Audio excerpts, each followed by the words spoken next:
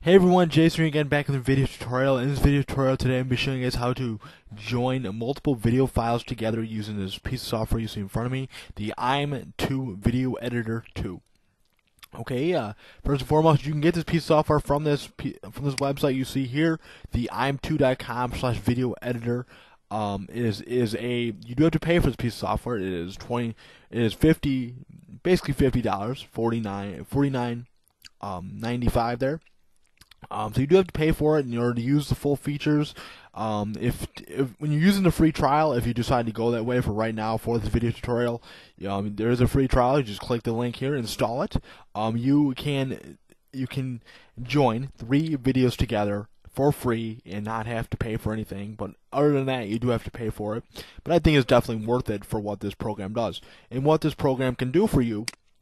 Here, as I get off the internet, is it can join, it can split, and it can cut videos together and manipulate videos that way. What we'll be doing here will be joining videos together.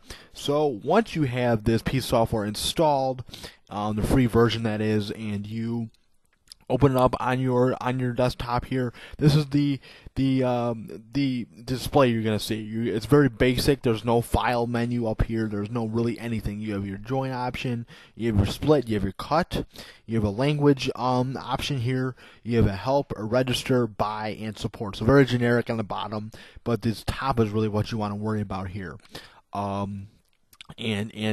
And so let's just get to work right here. First and foremost, what I'll be doing in this video is I said I'll be joining videos together. I'll be joining about initially, I'll be joining 2 videos together, but I have about 8 that I want to put together for a larger video. So what you want to do to join videos together, first and foremost, plug your USB flash drive in or wherever you have your videos. Just if you have a USB flash drive, and you're gonna hit join right here. By doing so, it'll open up this pane. It may take a minute or 2. It may act like it's frozen. Just give it a minute. And once it opens up, you can move your browser any way you want, move the program around any way you want. And the first what I noticed when I open up this, when this opens up for me, is how generic and how kind of simple it looks. Very user-friendly for sure. You have a getting started and a guide. Basically, there's only 2 instructions. Basically, all you have to do is to find your files, hit open and browse for your file, and then to join, you want to hit the join option right here. And we'll get to this in a minute. But the difference between this and a lot of other joiners that I've used in the past, one being in particular Case Video Joiner. The reason I'm not really showcasing Case Video Joiner anymore is because of the output quality that I had received when using this Case Video Joiner. That is, it's very splotchy, very just not to my liking. So I disregard that video and go to this video for sure. If you somehow found this video, but yeah, I definitely do recommend this piece of software out of any piece of software that I've used. That includes FreeMake Video Converters. You can see right here, as I still use this to convert files together, but not for joining files. Okay. Anyway, that's my little spiel for this. To get started with this piece of software, obviously, there's 2 instructions. You want to browse for a file and merge them together. So we're going to do just that. So I'm going to hit browse. I'm going to open, hit the folder. It may take a minute to open up the pane, but I'm going to go find my USB flash drive on your computer. I'm using a Windows 8 computer, so it does take a minute, or Windows 7 that is. Excuse me. I'm going to go into my USB flash drive, and you will see I have 8 portions here. They're all pretty big files. They're about 40 minutes each. So I'm going to do part 1 and part 2. You can just do check marks or drag over or whatever. Hit open. By doing so, it'll process it into the program, and here are your 2 videos. Part 1, as you can see, you can view just part 1 by clicking clicking on it. It'll highlight it for you, and you hit the play button. Once it processes, of course, and here's your preview pane, which is something that a lot of video joiners, video editors do not have nowadays. A lot of older ones did back with Windows XP and whatnot, and Windows 95 even back in the day. And you can view part 1 and part 2 separately. Here's part 1. Here's part 2. You can view them separately, of course, and I believe if you click off, you can also view every file, the whole 100 or hour and 21 minutes. View it as a whole, and if you want to make any changes or whatnot. Basically, what this is called is a storyboard. Of course, you can drag and drop files, rearrange things how you want, which is very nice. And you can rearrange things by clicking the little arrows and kind of, seeing what you have if you have a lot of files like I'm going to have.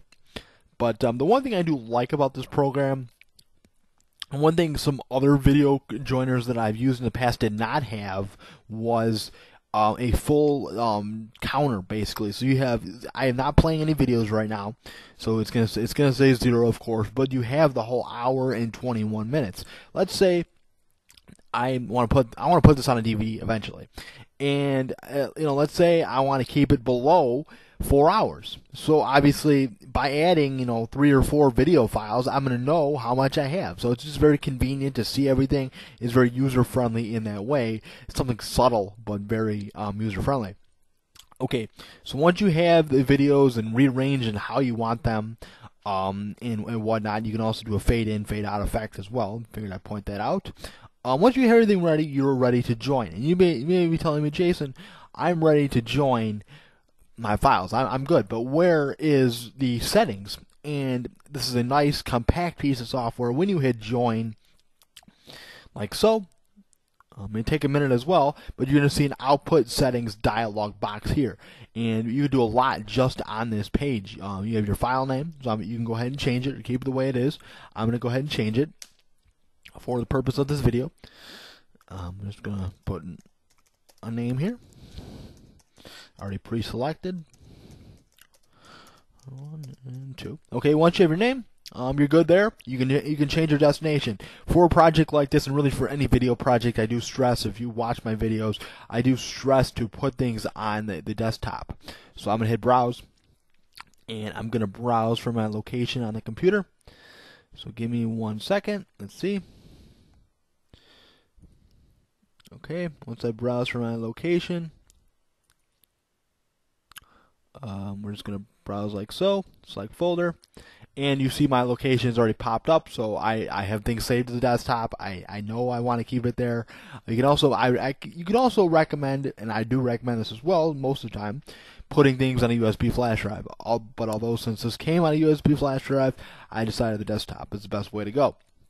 Okay, next thing, if you have that all set up and a little spiel on that as well, you want to change your output format. And the default format for this piece of software is going to be AVI. And AVI is a great piece of, is a great default output to use, a great default kind of format.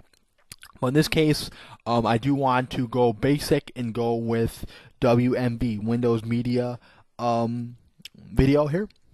So once you let's say you want to change this, of course, like I just said. So I'm going to go ahead and click, or use a drop-down tab. It's going to bring you to a whole big list of options. The default it's going to bring you to is a general video format, but you can also switch to iPad. You can switch to Apple, of course, with iPad, iPhone, Android. You can switch any gaming device, PS3, Xbox, PlayStation, Wii. You can do HD. You can also, I do recommend this. You can do video, you can do web video, anything you really can imagine is there. So what I want to do in this case, I do want to do it a general video format in this case. And here's your options here. You have any option you can think of. You have QuickTime, you have MP4, MP2, video, video CD format, WMV is what I want to use. So I'm going to click that. And by clicking so, it'll bring it back to the main output setting page. And my profile, my output setting is already set up now. You can change your video size from auto, which is the default. I do recommend this. Keeping this the way it is, we'll keep it widescreen on the in your player or whatnot. I'll keep it the way that is. You can change your video quality as well, from normal to high quality to low quality. Of course, high quality will be the larger file size. Normal will be what you have right now and just kind of merge together. And low will, of course, be the lower file size. You can do whatever you want. I'm going to keep it at normal, though. just for the sake of this video. You can hit more, and it'll bring you to more options as well. You can, you can basically change your extension, your start time of your video, your length as well, and change what option you want there. Your codec, your bit rate, your frame rate rather. Just a whole bunch of options here. So you want to hit OK. Once you have everything set up, I'm gonna actually get rid of this and kind of you can go from more to less, of course. And once you have everything set up the way you want, and I kind of thoroughly explain this, hit OK.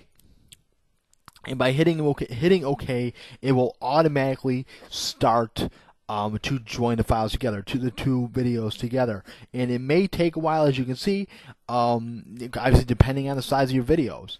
If you have 2 5-minute videos, it may take 10 minutes to do. But since I have an hour and basically 20 minutes here, it's going to take probably about an hour to do. So for the sake of this video, I will stop this video and post at the end of the video. But as you can see on my desktop, the file list has been created. So once it is done, I can go back in and say, okay, I like this way this is looking. I like the quality. I am going to save it maybe to a USB for now, and then burn it to a DVD later and such. So that's basically it for this video tutorial. I hope it helps you out how to join multiple video files together using ImVideo Editor 2. I highly recommend this piece of software. I will put the download link to this software in the description box below. Any questions you may have, I know this can be kind of confusing. If you have any questions, please let me know. I'm here to help. I will try to help my best. If I do not know any answer, I will get you some help for sure. So thank you guys for watching this video tutorial. Please subscribe. I try to put out video tutorials whenever I feel inspired, whenever I have a need.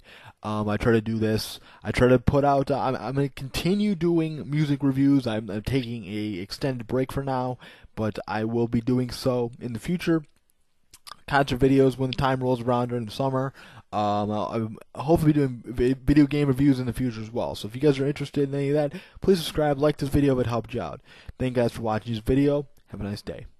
Bye-bye.